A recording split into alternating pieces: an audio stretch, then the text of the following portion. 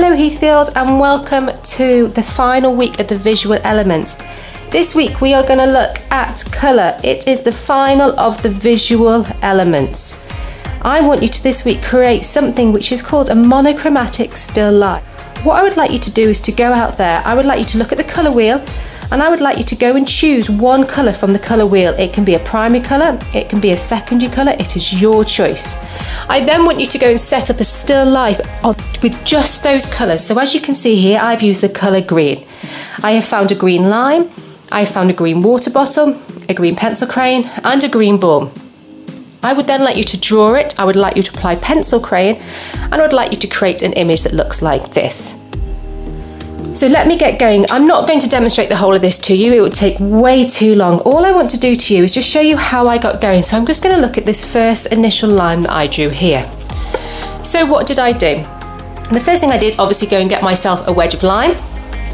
I then started to sketch out my shape.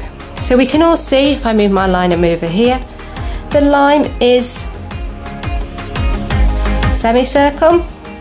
So I'm just doing this really quickly. I would like you to take way longer than me. I can see the back of the line, but then it starts to disappear around here as the shape obviously moves.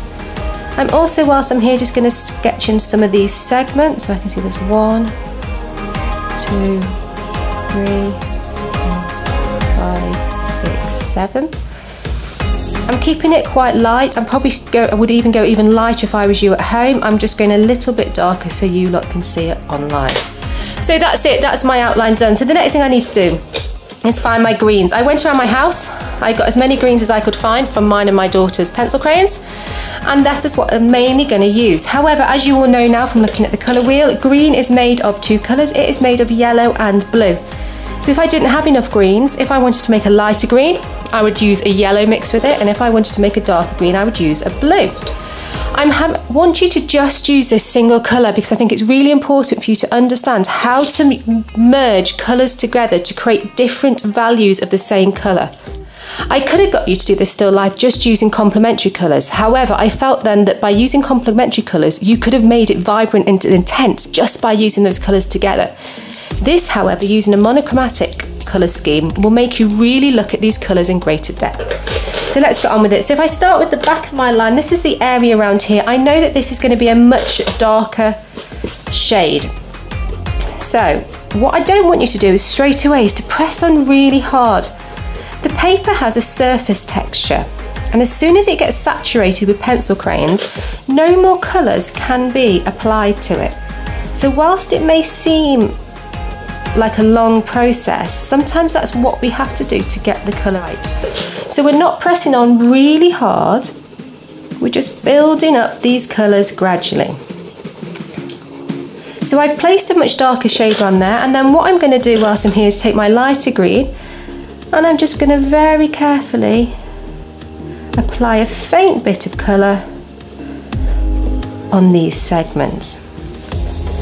The next colour I'm going to do, which is why ideally I would now rub out my pencil marks, I might try and rub a little bit out without you lot so you can still see just a little bit, is I would apply some white. Now if I applied white over my pencil, the pencil would remain trapped in there so you would always see it. So I'm just going to really faintly rub out some of these pencil lines. If you've gone light like I told you to, you don't need to, it's just because I'm demonstrating this for you.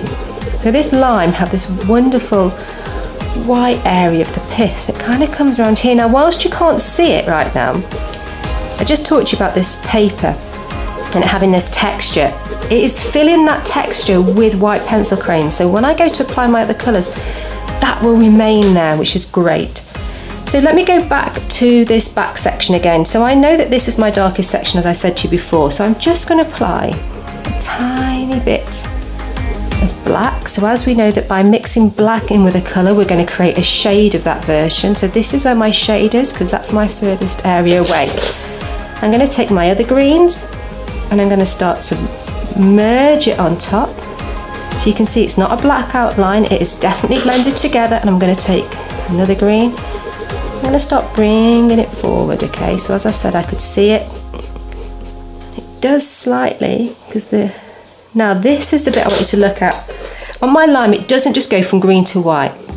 So I very carefully pressing on, but then taking the pressure off as I move in. I'm getting that green to modulate, to blend into what is going to be the white area, because I just didn't want it to have this strong mark. Now, if I didn't have this camera set up precariously on this chair again, I would turn my paper around. You can turn your paper around if it creates a smoother flow. So going back to this area again here, it's not quite finished.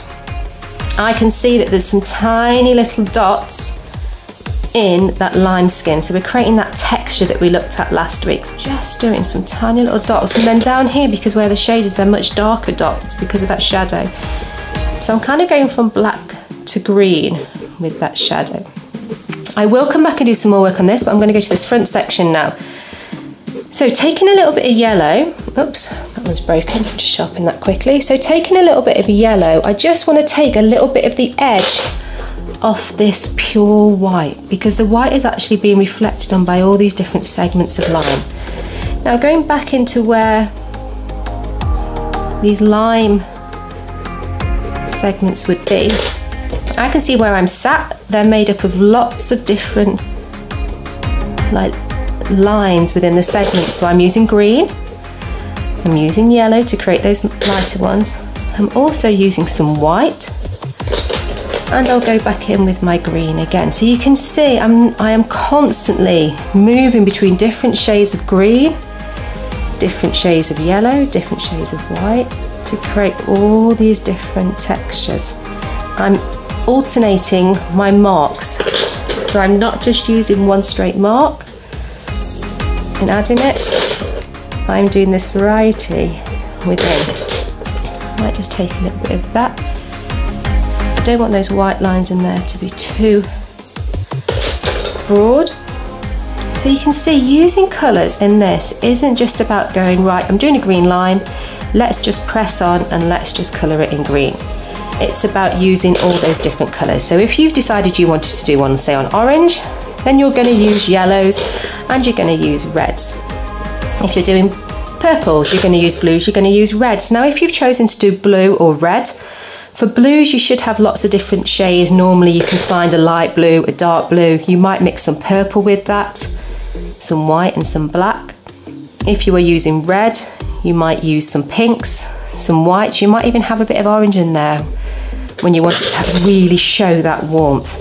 So just make sure you are building up all these different colours within your lime. Now you can see I've still got quite a little bit of a way to go here, and you've been watching really patiently for quite a long time now. But the key is with this, you build up, and you build up. I'm going to pause it there. I will finish it off and I will turn it back on in a moment.